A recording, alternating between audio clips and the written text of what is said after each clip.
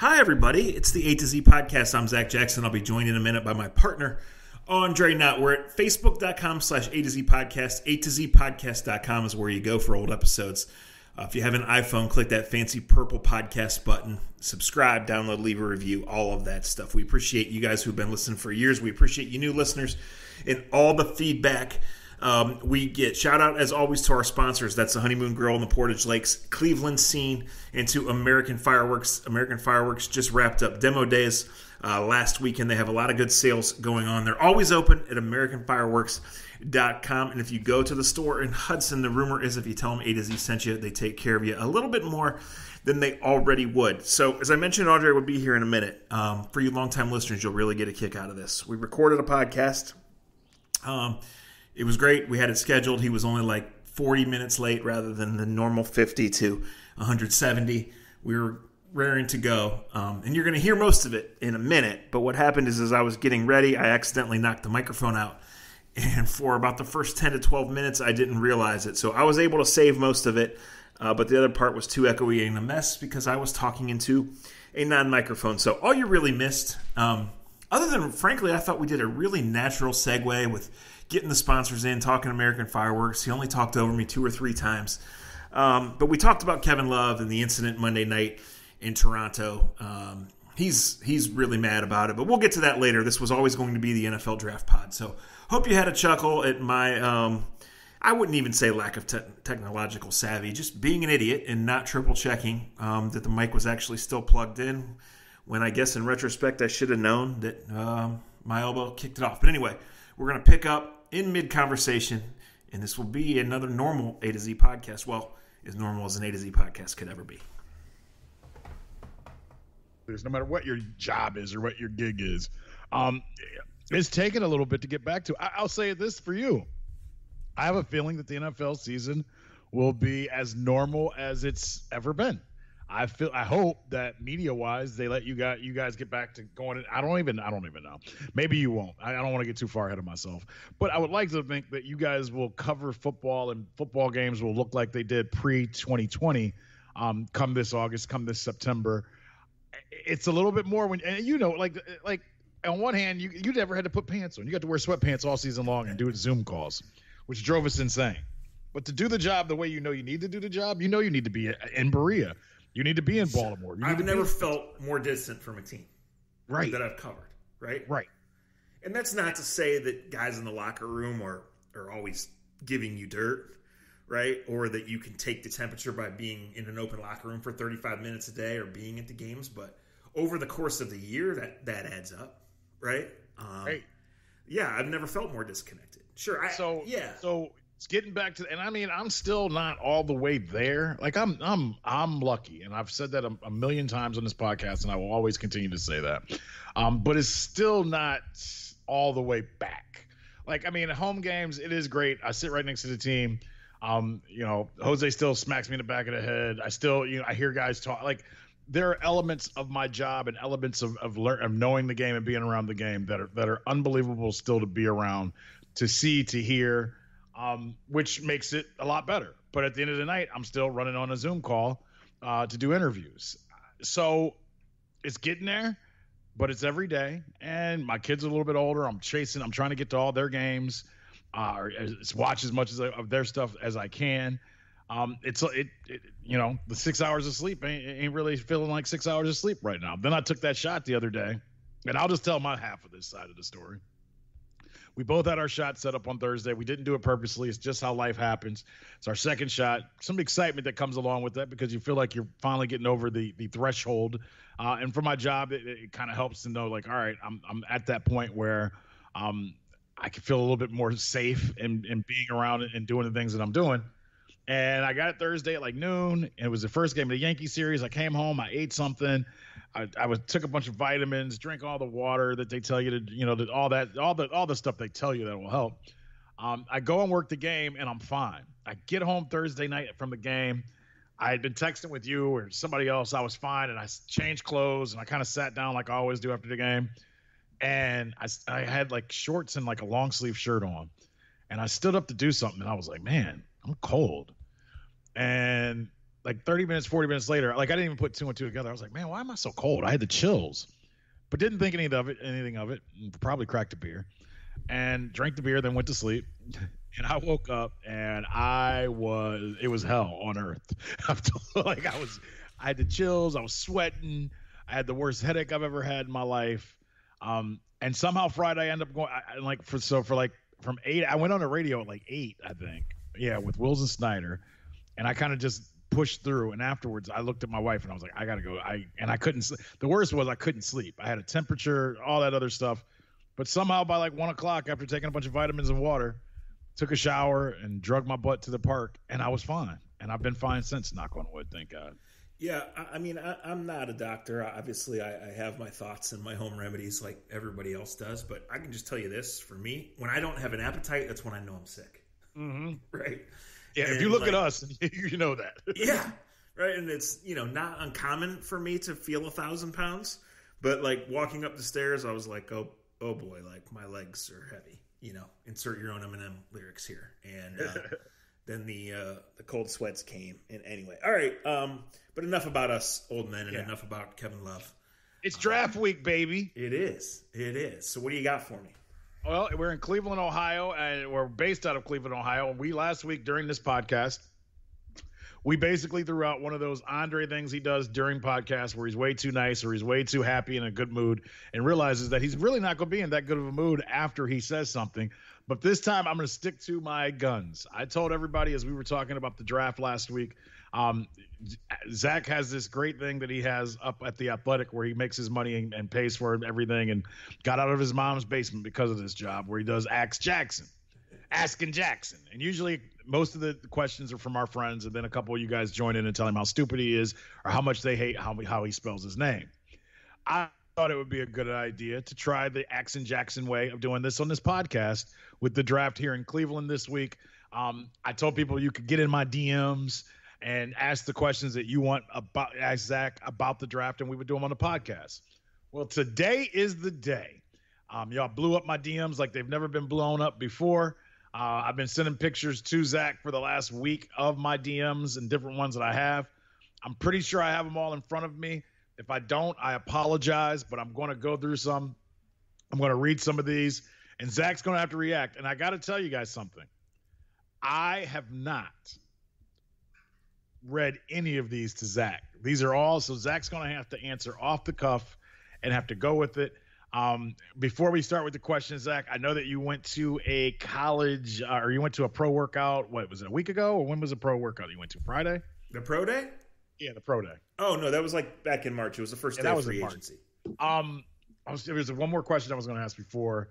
Everybody's falling in love. Some guy, I got to tell you, some guy at one of the guys at the Indians game said to me as I was trying to get on the elevator the other day, he was like, "Who do you think they're going to draft?" And I was like, "I go Northwestern." Cornerback, and I think Newsome, and he was like, "Oh yeah, that's what Zach put in the." And I'm like, "Well, I didn't want to say what Zach said, but that's been my answer." So before we even go into those questions, I'll do the first Asking Jackson. As we sit here about 1 o'clock on Tuesday, about 48 hours or so, 48 plus away, is that where you're sitting with what you think the Browns will do? Yeah, I mean, if he's there, he makes a lot of sense. Greg Newsome is who I mean. He's 20 years old, almost 6'1", top tier athletic testing. Obviously went to Northwestern. He's smart. He's the first 3-and-done player in the Pat Fitzgerald era in Northwestern. And what does that mean? It means that he was always really good, and this was always his goal, right? A kid that gave up basketball at a young age because football was going to be his ticket. Because he was going to be, as we've been telling you on this podcast for 10 damn years now, a rare 6-foot corner instead of a 6'2" guard where there's 1,000 of those and you got to go to Pitt Greensburg. Teach your sons how to backpedal. Yes. And so from my research, the only knock on him, he did miss games in every year. And from talking to people around the league, that is the biggest thing with this draft is there's usually a line of progression of getting the medical info, rechecking the medical info, and knowing, obviously teams interpret it differently, but it, usually go from scouting guys at the end of the season to scouting guys through the bowl games and the All-Star games to everyone gets medical info at the combine, and then there's a recheck. Well, not all medical info was out there. Some is still trickling in, right? Teams want to know. Teams got one chance to see these guys in person, and that was pro day. That was it. They left enough gray area in the rules to where Justin Fields and Trey Lance could get a second pro day, but there was no other exposure. And frankly, Dre, there was a rule that said at the end of these pro days, you're supposed to leave the prospects alone because of social distancing. So, obviously teams are connected to these agents. Teams are connected to Pat Fitzgerald. They're going to find out. I guess what I'm trying to say is I know nothing about the injury. The only way that Greg Newsome doesn't go in the top 26 picks is if there's injury concerns. So, yeah, I just think he makes a lot of sense.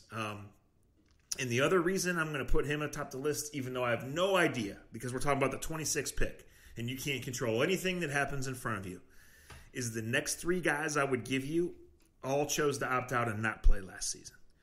Two of those three would only be 1 year producers of any kind at the college level. And I just think with those kind of questions, my lean would be that Andrew Berry and the Browns would pass on those guys at 26. The one I'm talking about is the corner, Caleb Farley. I think if he's still there at 26, that means there's big-time injury stuff on him. And then the two defensive ends, Rousseau from Miami and Tryon from Washington. Yeah. Those guys look like freaks. Those guys are freaks.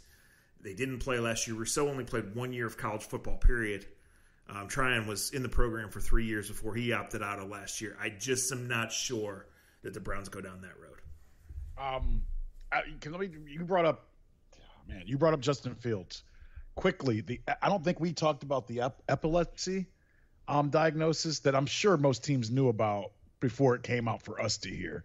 But that's kind of come out since the last time we did a podcast. And I've questioned, and I wasn't questioning you, but I had questioned how these other quarterbacks maybe had taken a step over him, Justin Fields. Do you think that plays into some teams being a little concerned about him because with epilepsy, it could be issues with concussions possibly? Not 1 ounce. And to go back to our prior conversation before we shifted to the draft, I'm not a doctor. But I just think as you look at Justin Fields' career arc as a quarterback, has this kid not been in the public spotlight since 15? Yeah, no doubt. Like, I do not think that was a surprise to anyone. And I do think let me ask the question. Let me ask the question better. Like you said, I don't think it was a surprise. It was a surprise to us, maybe out in the outside world. But do you think maybe the talk that's come from teams plays into that because we hadn't heard that part? You know what I mean? We were just kind of like, why is it getting pushed back? Yeah, I think there's two parts. A, all indications are it's never been an issue. And B, as crazy as this sounds, my interpretation when something like that finally comes out, it's because somebody wants him to drop. Yep. All right, that's what I was getting. I mean, I'm just gonna say this. I'm nobody, but like when I do have scouts and execs and people that I know that will give me 5 or 10 minutes of their time before the draft, just to make sure. I'm not looking for confidential information as much as I'm looking for things that I make sure I'm not going to look like a total dumbass, right? And there are things that they will say to me, even though they know in a million years their name's not going to be attached. I'm not going to go there on that question. I'm not going to answer that. So I just think what does get out is intentional. And that might change now in the last 72 hours in the run-up because the work is done, and I think teams are just posturing a little bit. But I just don't think that anything gets out there accidentally that people don't want to. Yeah. No, I agree. Can I tell you a great story, though? Yeah, give it to me. I'm not 100% right on that, but this is, five-ish years ago. One of these draft websites, and I don't know which one it was, but I guess my point is it wasn't ESPN or SI, and this was before The Athletic was involved. So it was, I'm not going to say it's a mom and pop shop. Anybody can have info, but it was a draft, whatever. Had some talk that supposedly in such and such team's war room, this team is picking late in the top 10, and they are down to 2 guys, and momentum is built that they're going to take the receiver rather than, the defensive end or the offensive tackle, right? Right. And the thought was this, and this, and the head coach has shifted to this, and this is their thinking. So, it's one of a million things that gets out there, and usually these things get tweeted in the morning, and everybody talked about it, and then by the afternoon or certainly the next day, there's something else. Well, a friend of mine sends it to me. It was his team. And he says, what can you tell me about this guy, so-and-so, right? And I say, I have met him. He goes, well, we need to do some background work. Like, do you know anything about him in terms of where he's from, where he used to work, whatever, because we have to trace this. I said, what's going on? He said, Zach, this is verbatim what was said in our draft room. Wow. I mean, if I didn't, this wasn't the Browns. This wasn't the Browns. Okay, but I didn't know you, I wouldn't believe it. But I believe this is verbatim what was said in our draft room, and he said we are freaking stunned, basically. And so, I guess there are exceptions to the rule, but from my experience, very little gets out unintentionally. Yeah, it all comes out for a reason. All right, that's a great way of telling that story. I'll start off the first question that was sent to us in our A to Z podcast, Asking Jackson, getting you ready for the 2021 NFL Draft. If you're going to the draft, have fun. Sounds like it'll be raining. Bring a poncho. Make Cleveland proud. Try not to fight in front of cameras, and try not to show off exactly how we act when we like to have a few beverages. And I've seen that you people that like those drinks that my partner likes, they put more alcohol in them. So look out, Portage Lakes this summer. It's going to be wild and crazy. Vaccinated with 10% alcohol. Portage Lake's going to have about a 10% vaccination rate is what you meant to say. I've seen the flags fly.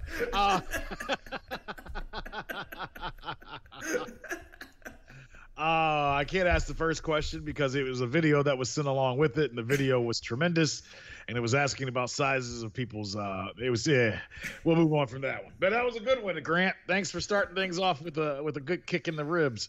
We'll go to Chris, who wants to know.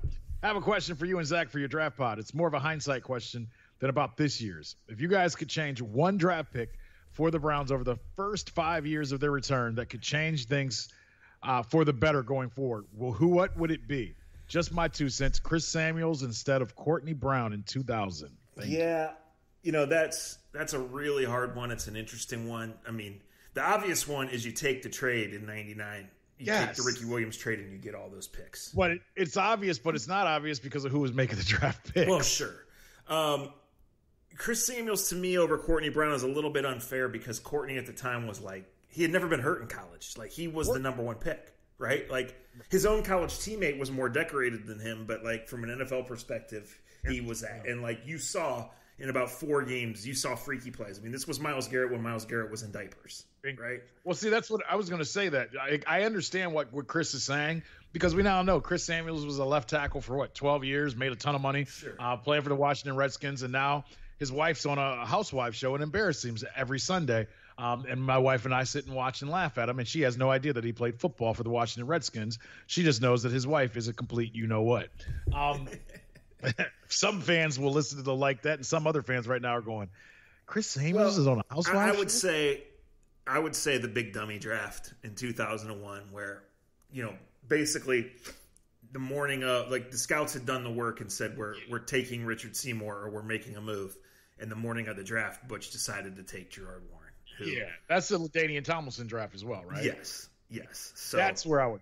That's exactly because I'll say this, as you were kind of saying about Courtney Brown, and as I'm doing some research for something else that you guys will know about soon. Tim Couch and Courtney Brown are very much the same for me, Zach. I know that's different circumstance and things and such, but in the right organization, if the organization's set up right, I feel like Tim Couch and Courtney Brown end up being great they're foundation type players. They just got set up in a place that had no foundation. Yeah, and that's why, like, it's a great question, but that's why the thing with the draft is it's not just picking the right player. It's about having the fit for the right player. It's about having the room for him to grow. It's about where you are at the time and how guys mesh in. So you can't sit here and pretend that those guys weren't there or they weren't on the right track at the time, right? Like, Tim, in his 4th year, finally had a great year. Well, he had a lot better players around him. He was drafted at 21. The guy had never had a playbook in his life, right? Like, he was starting to take off, and then he got hurt, So what if he had LaDainian Tomlinson? What if he had Chris Samuels? Everything is different about that whole setup. But great question, though. Yeah, it is. It's interesting, but it's one to not. It's like arguing, who's the best running back that you saw come through Northeast Ohio. Well, different eras, different levels of competition, different whatever. I mean, it's not. I'll have that argument, but I would love to have that. Speaking of, shout out to Brian Williams. We're getting the book to a head coaching job. I don't know if you're still a listener to A to Z, but you've made different parts of Zach and our life enjoyable, and we're going to be rooting for you. And we know the games will still be on Saturday afternoons, and we'll show up. We'll show up like we always do, waiting for the bands to play the music and trying to get that free pair of LeBron shoes that they be giving out.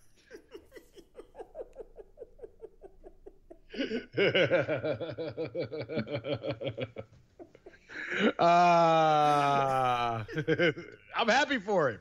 And Ricky Powers is my favorite. No offense to none of these other guys. We can go back and forth. We can do that on another podcast. There would be no one better than Ricky Powers at Akron running backs in my life. That's modern. It was in black and white too. All right. Noah Baker. He tweeted us last Wednesday. He says, question for the A to Z about the draft.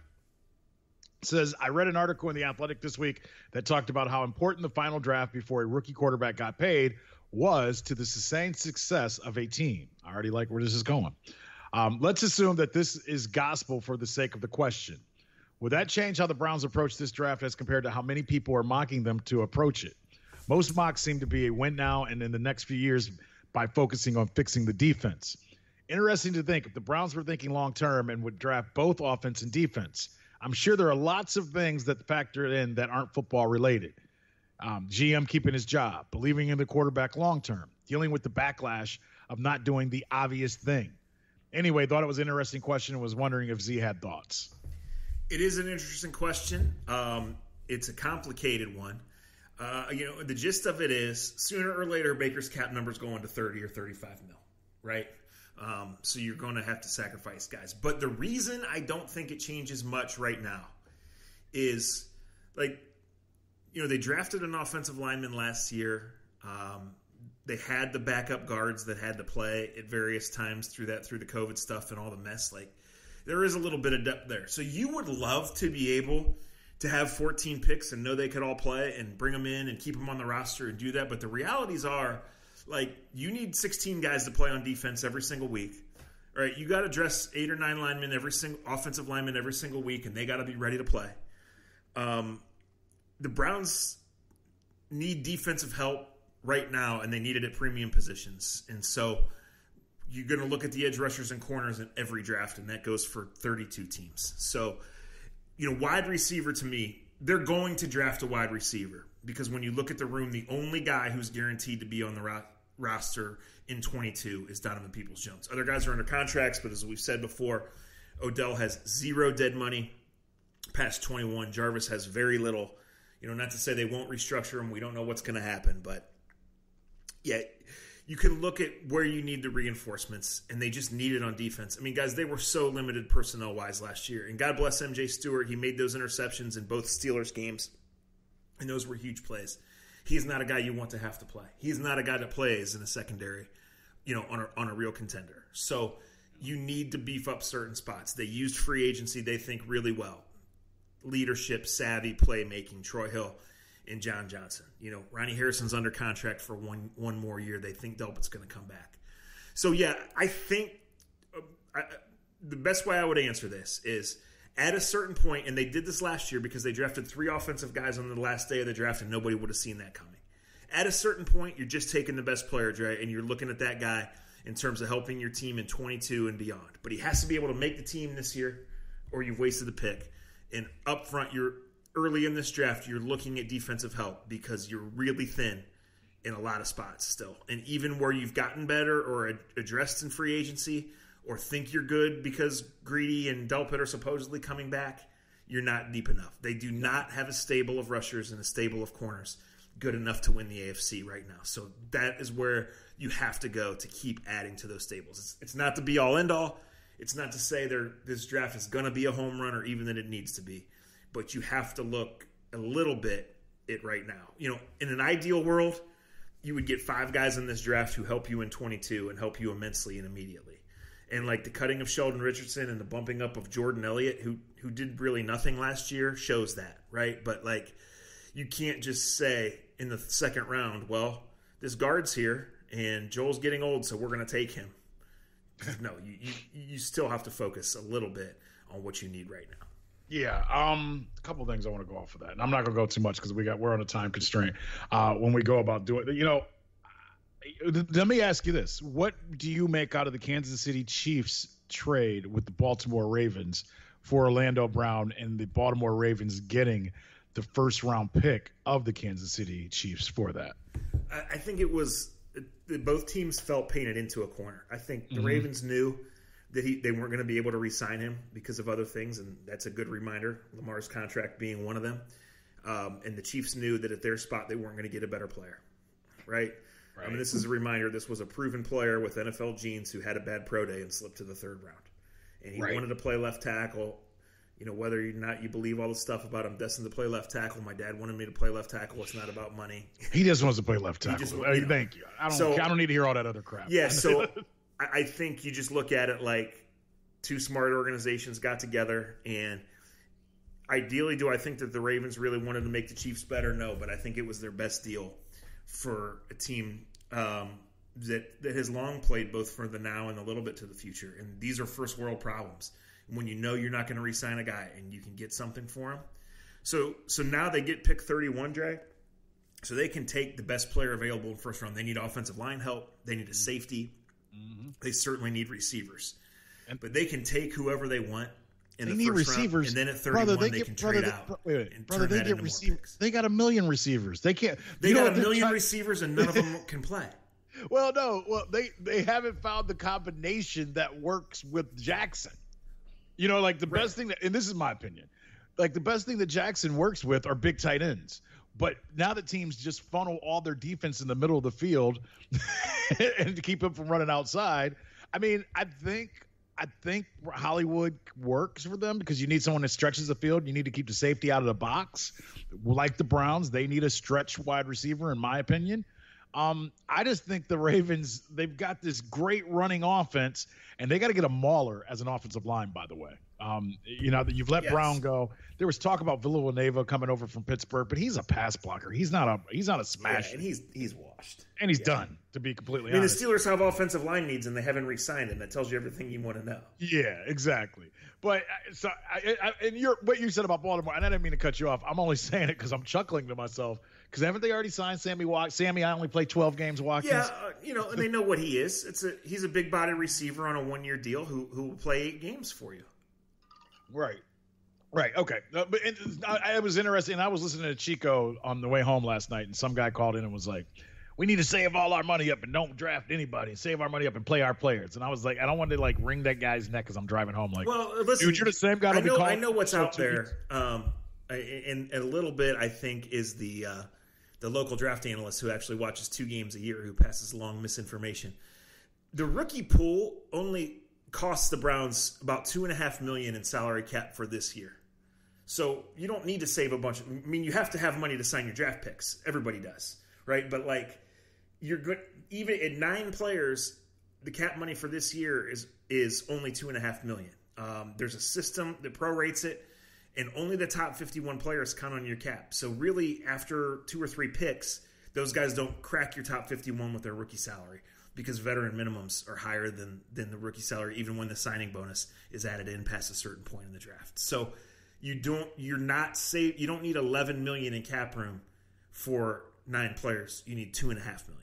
Thank you for answering that correctly, and thank you for that nice jab that you had. Let's move on to Sam Orazin, I believe is his name. He says that question for the next draft pod. With Wyatt Davis being the first Buckeye off the board, I like this question, who is the next Buckeye to be drafted in this year's draft? And before you kill my man Sean Wade, my girl from Denver that writes for The Athletic wrote a great article about what he's went through over the last year. The hint, that's what I would say. I'm still a fan of his, but I'm curious what Zach will say. So they got rid of Justin Fields, huh? He's not a Buckeye anymore? Yeah, good point. Well, next question. Look, it's a freak factory, and this is going to be a little bit of a down year because Ohio State's going to get back to dominating the first 2 rounds of the draft here for about the next 5 drafts in a row. I would like to say Shaun Wade doesn't go in the top 100, but I know the position that he plays, and I mean Damon Arnett went in the first round last year. As far as the actual answer, it's either going to be Myers, the center, or it's going to be Pete Werner, I think, the linebacker. And there has been some talk that Browning, the linebacker, could go late in the second round. That seems a little bit early for me, but I would probably say, obviously Fields. I don't know what's up with Wyatt Davis, and frankly, I haven't done a lot of. I know he was considered like a late first rounder a year ago, right? I think Pete Werner's got a chance. I guess is the best way to say it. The center's got a chance. Ohio State quietly. We can talk about DBU. We can talk about D-line U. We can talk about wide receiver U. But quietly, if you look around the NFL, there are a lot of Ohio State linemen. Yeah. Like, it's no longer like Ohio State used to be, in my opinion. And that goes way back. Way back. Yeah, oh yeah, that's what I was going to say. You used to say about Ohio State, like, well, the Charles Bentley, or, like it was this one guy, right? Every draft class had like one guy at Ohio State that became a guy. You had the pancake guy that went to the Rams and from Sandusky, Orlando Pace. Like there was always one. You had the guy. You had my man that was with Robert Smith, who passed, Corey Stringer. Like there was always one. But Ohio State's doing a great job of putting 2 or 3 offensive linemen in the NFL. They may not get drafted high, but they make the teams and stick. And like, there's no big deal to see an Ohio State lineman playing for the Giants, playing for the Carolina Panthers, playing for, like, they're out there. And I would say they quietly have probably 2 or 3 offensive linemen that will get drafted again this year too. Andrew Norwell went undrafted to $55 million guaranteed. Yeah. Right. That's right. Yeah. Cincinnati Anderson was a school that he played at. Like I said, I just, I haven't studied first day offensive linemen in this draft because that's not where the Browns are going. So I don't know where Davis and or Myers will go, but that is an interesting question. I just can't believe you said first Buckeye like Justin Fields. Right. Well, let's talk Shaun Wade quickly. Okay. He did not have a great senior year. We all, me included, we all questioned why he came back. We all questioned, after his dad was on TV going back and forth. And I can't think of her name, and I'm not trying to. Lindsey Jones, I think, is the writer for The Athletic. Yeah. She did a good article about when he showed up for his pro day, all the injuries he'd been dealing with. He cut off his dreads.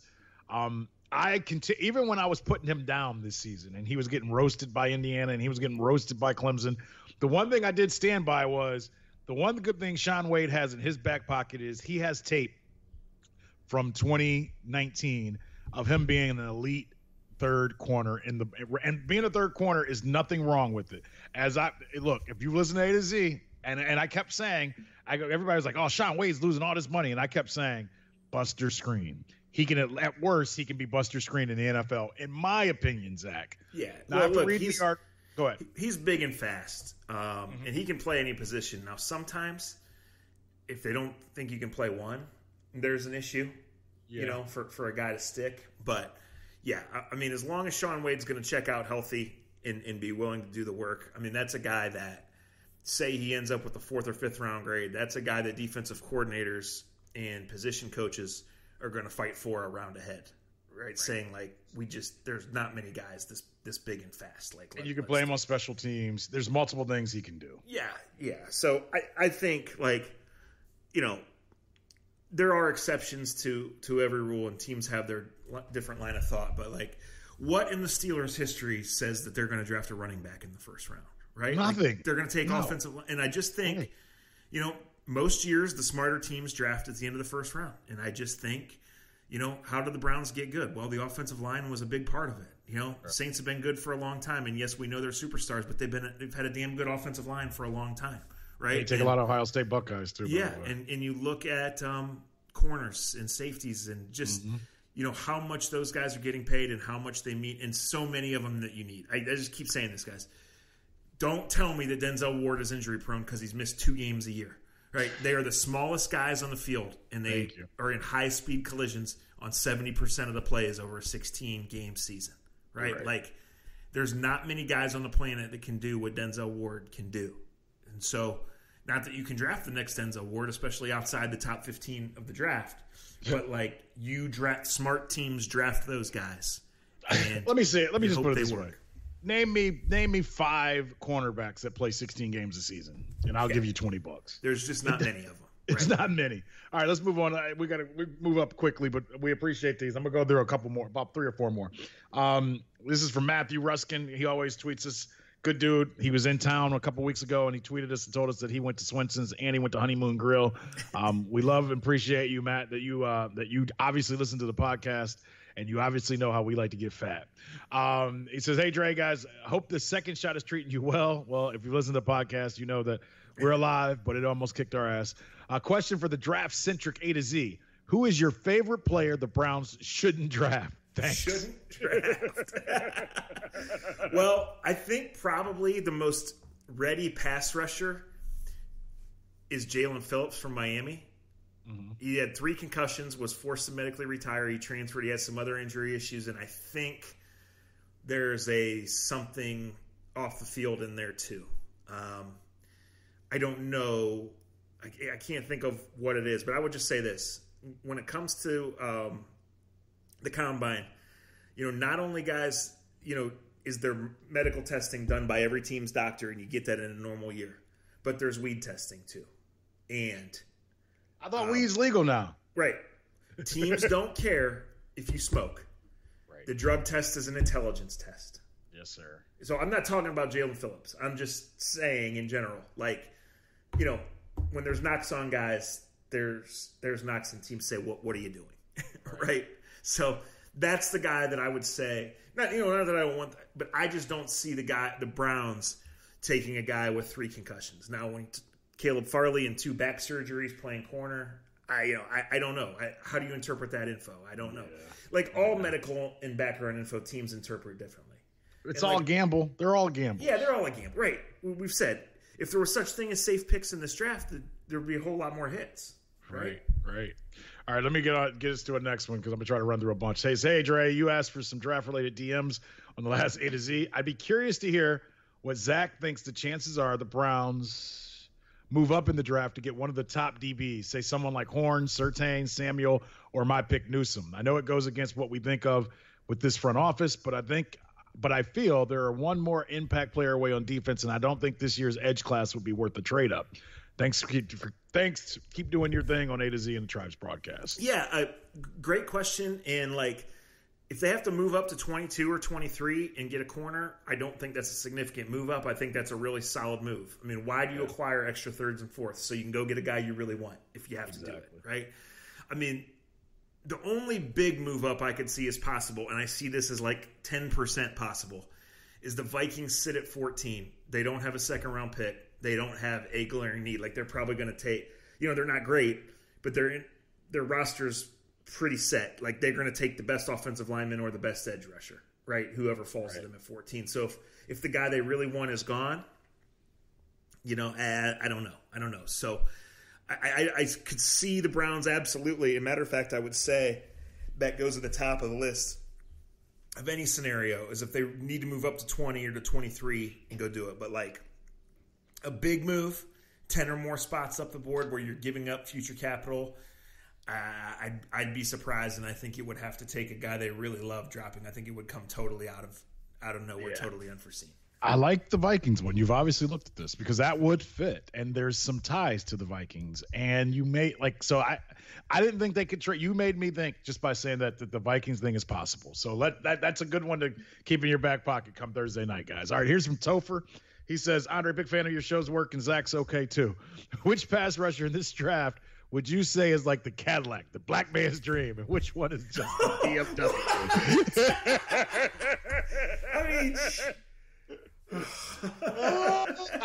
I guess I should have pre-read some of these.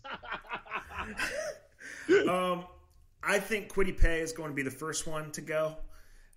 My read on him is that they asked him to do too much at Michigan. They never really just let him rush. But I think now my concern with him would be that really good edge rushers never make it out of the top 10, right? And he just happens to be the best of kind of a down group. The rest of them have questions. I mentioned Phillips, who's great and looks the part, but has the concussions, and Rousseau, who had 15 and a half sacks in 1 year and only played 1 year. The kid from Georgia is super explosive. He is not a defensive end. He's 240 pounds. So does he fit the Browns? I don't know. Is he a 3-4 outside backer? Yeah, he's probably more of a 3-4 outside backer. Tryon from Washington absolutely looks like he was sculpted in a factory, 1 year of production. So, yeah, I think Kwity is – I'll be surprised if Kwity doesn't go first. But like I said, when you talk about the injuries with Phillips, and then I guess Peter King reported that Ojulari, the Georgia kid we were just talking about, has an injury issue.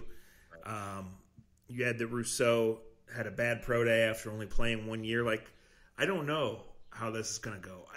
I put Rousseau and Tryon on the Browns list, but really the only thing I'm fairly certain of is that Kwity Paye goes first. Nice. All right, let's Chris Kenny, who always talks to us. Love getting DMs from him. This is the most DMs I've ever gotten from straight men. This has been something else that I guess we'll do it. It's working. This is a good one. Draft question for the pod. When drafting Owen Marincek, did the front office actually expect him to play both ways? No, they didn't. But it made for a good draft story. Listen, when Saturday rolls around on the draft, everybody needs something to talk about, right? It's just 3 days is too long. It's just too freaking long. So I hope the weather cooperates, and I hope that you guys that are going, quote, on Friday and Saturday actually get some enjoyment out of it. I know, hopefully Cleveland gets back in the rotation for a full draft, but man, everybody, by the time Saturday rolls around, everybody's dragging ass, and it's ready to move along. Yes. Do you hear me right now? Yeah.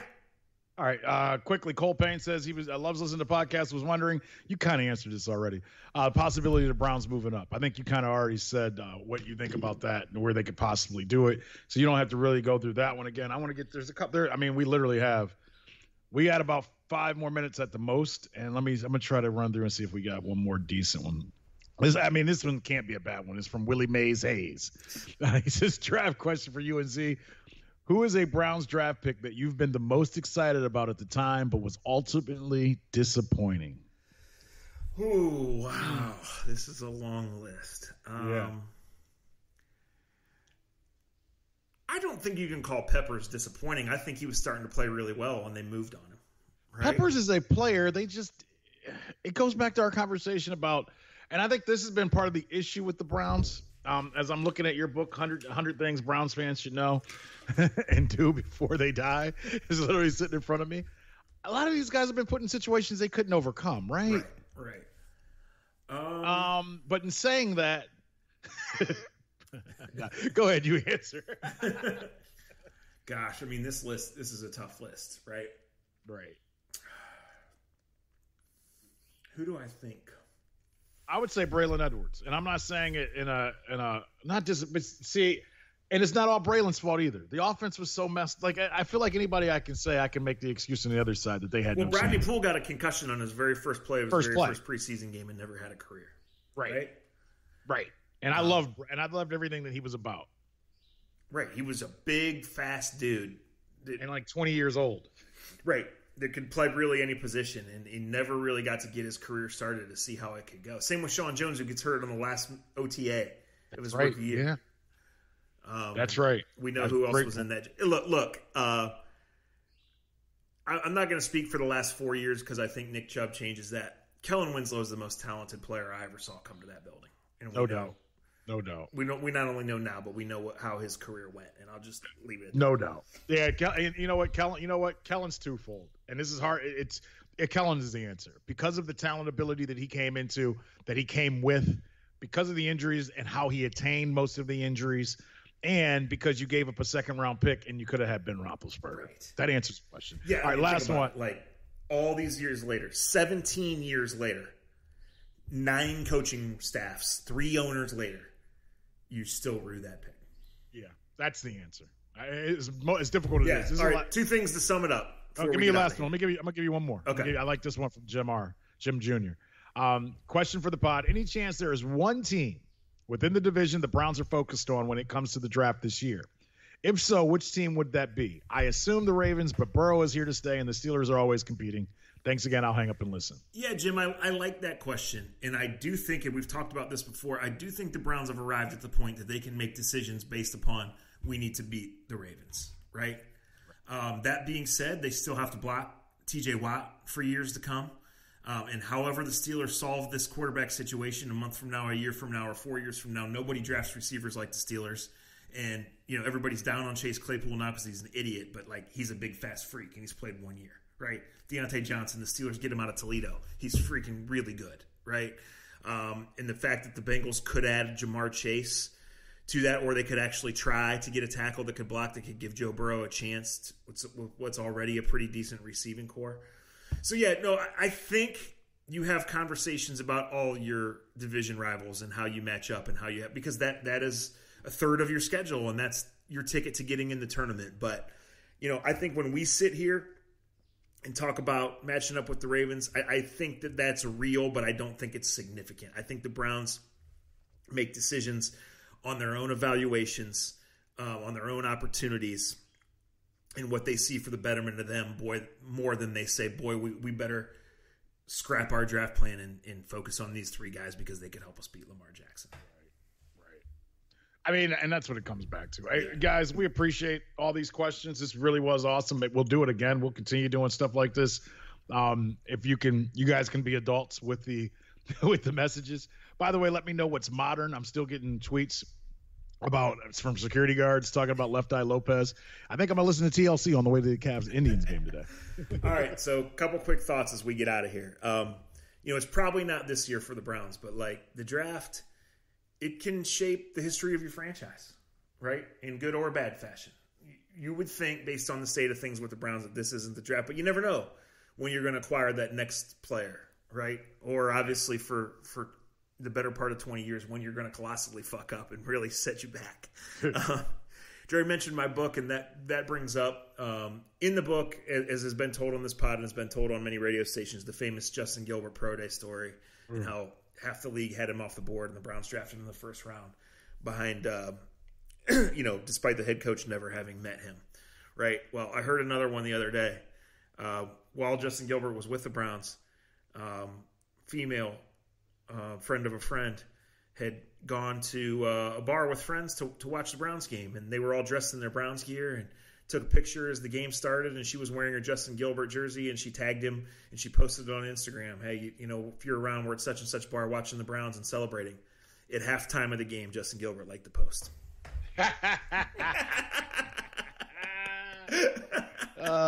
My man was worried about the wrong stuff at the wrong time. Oh, man, it goes down in the DMs.